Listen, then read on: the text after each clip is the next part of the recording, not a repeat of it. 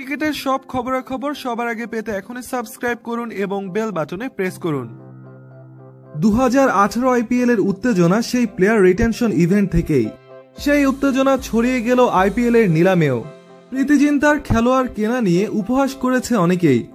অন্যদিকে সমালোচিত হয়েছে আইপিএলে এবার খেলোয়াড়রা দাম পায়নি। তার উপর গেইল, হাসি মামলা, তামিম ইকবালের মতো ব্যাটসম্যানরা অবিকৃত থাকায় সেই সমালোচনা আরও বেড়েছে। বিভিন্ন মহলের সমালোচনার মুখে শেষ পর্যন্ত গেইলকে তৃতীয়বার নিলামে ওঠার পর কেনা হয়। প্রীতি জিন্তার দল কিংস পাঞ্জাব একাদশ তাকে সস্তা দরেই ক্রয় করে। কিংস পাঞ্জাবের কর্তৃপক্ষের সঙ্গে একান্তভাবে সংযুক্ত রয়েছেন বীরেন্দর সেহবাগ।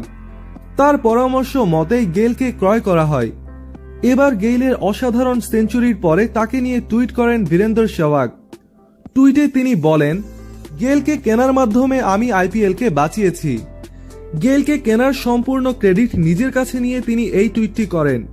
হাস্যরসাত্মক এই টুইটের উত্তরও দিয়েছেন গেইল। উত্তরের সম্মতি জানিয়ে তিনি বলেছেন, হ্যাঁ, বীরেন্দর সেহবাগের এই টুইট দেখলে অনেকেই মনে করবে তাকে দলে ফেরানোর জন্য অনেক আগে থেকেই পরিকল্পনা ছিল তার। অথচ আইপিএলের প্রথম 3 দিনই অবিকৃত রয়ে গিয়েছিলেন গেইল। শুধুমাত্র ভালো খেলোয়াড় কিনতে না পারায় শেষ পর্যন্ত গেইলকে কিনেছিল প্রীতি জিন্তার দল। অথচ এবার ভালো খেলায় সেই ক্রেডিটটি আবার নিজেরাই নিয়ে নিচ্ছেন।